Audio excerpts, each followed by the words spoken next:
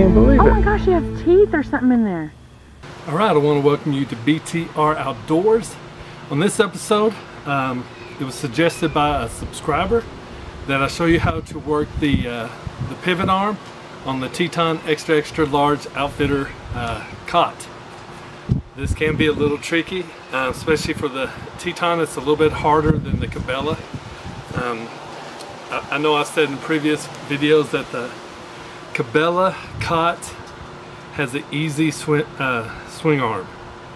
It makes it so easy, where the Teton makes it a little bit more difficult, but it's not that bad. And it really does make the cot a lot more secure, tight. Like I said, I've always said if I had to choose, I would always go with the Teton. So I'll show you how to do that, and I hope you enjoy it, and let's get going.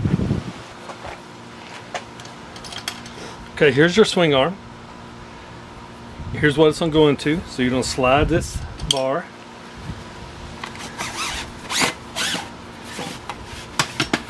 right through, and that's one of the first steps, getting it set up.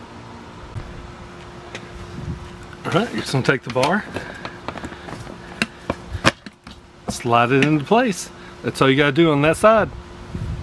Okay, without the swing arm, it makes it really tough to try to put this last bar into place.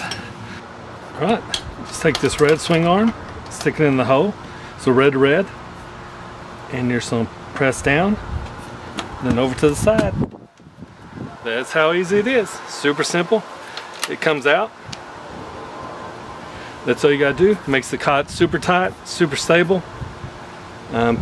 Pretty easy. And then to break down the whole cot, just pull up. That's all you gotta do. Alright, I know this is a short video, but I want to thank you for watching. I hope this does help show you how to do the swing arm on the Teton extra large cot. And like always, leave a comment, hit that subscribe button. That really helps my channel out a lot, and I sure would appreciate it. So y'all have a good one. Until the next video, talk to you later. It's about 7 o'clock in the afternoon. That's how hot it is in the shade. About 103,